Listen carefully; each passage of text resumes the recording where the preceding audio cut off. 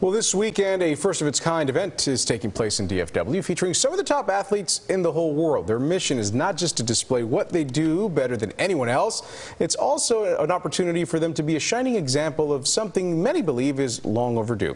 Keith Russell reports. And great to see Jocelyn McCauley out there swimming exceptionally well today.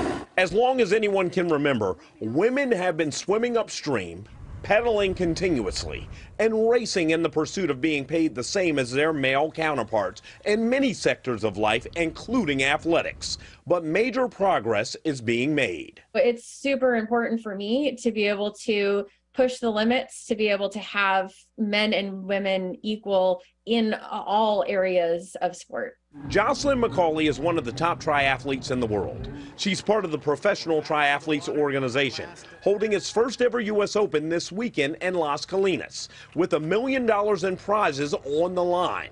What's so unique about this organization? Based on their results, the top men's and women's finishers are paid the same. They race at the same events, over the same distance, the same prize money, and the same representation. And so when we formed the PTO, it was an absolute given that we would continue that way and ultimately shine a light to other sports. To further equal the playing field, female members of the Professional Triathletes Organization are entitled to 15 months of maternity leave, and it begins from the time they get pregnant until 6 months after birth, getting full monthly pay and maintaining the world ranking they held prior to getting pregnant. Case in point, Jocelyn McCauley, still ranked as one of the best and now a proud mother of 2.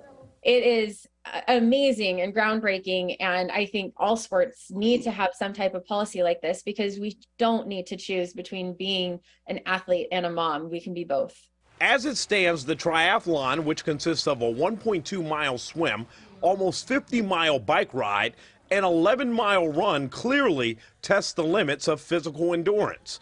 That will be the case for 80 of the top pros and over 1,000 amateurs competing this weekend in North Texas. What does what the PTO has been able to accomplish send as an overarching message to others?